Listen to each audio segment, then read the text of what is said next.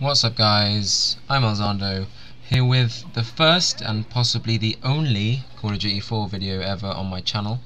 This game of domination on ambush where we absolutely destroy the other team and end up winning with a score of 200-4. Unfortunately they did capture one of the points for a while, but we spend the vast majority of the game dominating them.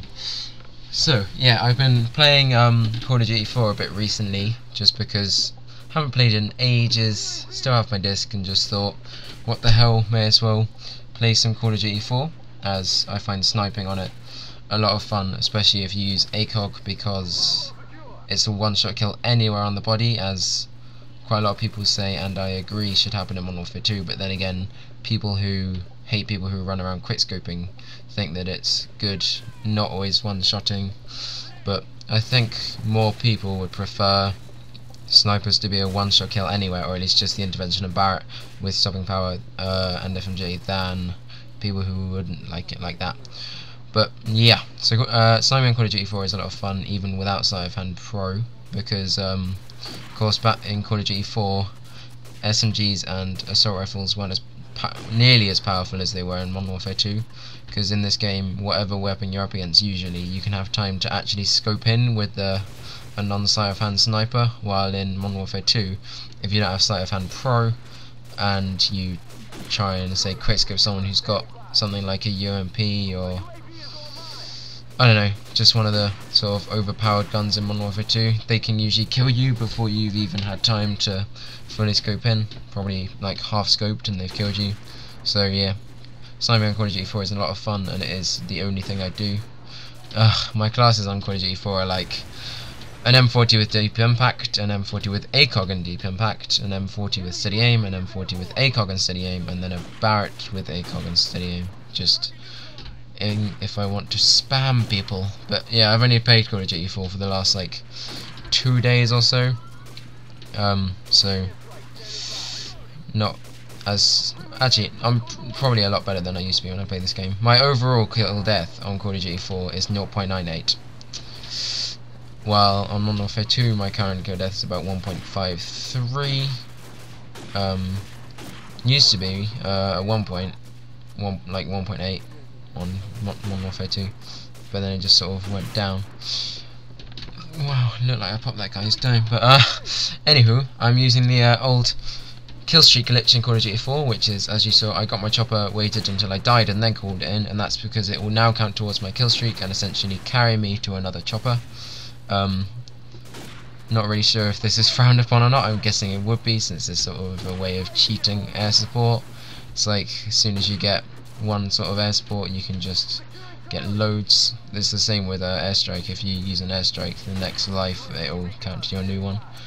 And I end up getting, I think, 2 choppers in this game. The second one takes me a while to call in because there's so many other choppers up, because our team was just absolutely destroying them. When I actually started playing this today, I posted a bulletin saying I'm playing CoD4, if you send me a message on Xbox saying CoD4, I will invite you. And only one person actually did that, who, Stomp Goombas, who was in this game. You've already seen me go up to him every now and again. There he is in the kill feed. Stomp Goombas AK-47ing someone.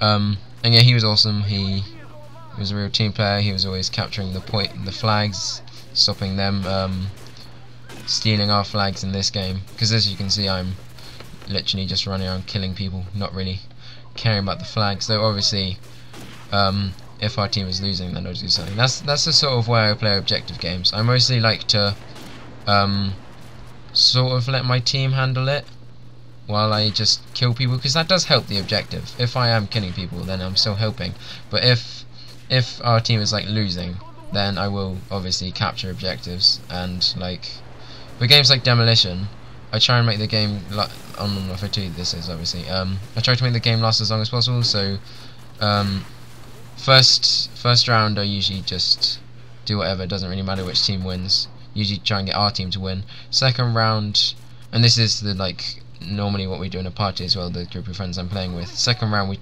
purposefully lose so that we get a third round, then we let one of the bomb sites go off if they're on attack to extend the game time, then we'll win, or if we're on attack we'll just arm the 2 bombs, and that way you end up with a nice long game. You still win, assuming you don't just be idiots and forget about the objective, and you can get a nice high amount of kills. And I think Demolition is easily one of the games which you can get the highest kill count in. Maybe Sabotage if you let it last a while, but then again you have respawn times in that which would not allow you to get that many kills. Yeah, you can see that I've got another chopper, but there's choppers up all the time and you can't call them in. That is one thing I really don't like about Call of Duty 4, the lack of stingers or anything good to take down air support. The only thing you have is RPG, and I don't think there's a perk which lets you not be killed by the chopper, so whenever there's an enemy chopper I just sort of have to try and hide inside or hug walls which the chopper is on the other side of. Because as I say, all my classes, sniper classes on this game, because it's easily the most fun thing to do. Leave a comment on this video saying, firstly, which game you prefer between Call of Duty 4 and Modern Warfare 2.